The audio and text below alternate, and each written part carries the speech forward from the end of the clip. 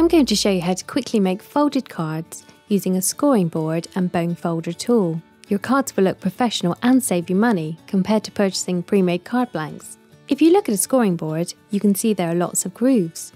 The bone folder tool is designed to run along these grooves, scoring the card without the need for any fussy measurements. To make a standard A6 card blank, you start with an A5 sheet of card. If you look at the scoring board, there's a small dot that shows the groove needed to make an A6 card blank. I'm going to place a sheet of card over the scoring board, lining the card against the left edge and top of the board.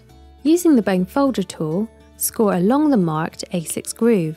This score line will run exactly through the centre of the card blank.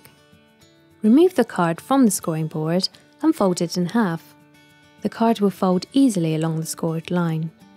Finish by running the edge of the bone folder tool along the folded edge of the card. This will give the card a really crisp fold and a professional finish. Visit our website to read our blog and find out more about our magazine. Like us on Facebook, follow us on Twitter, and don't forget to subscribe to our channel for more papercraft inspirations.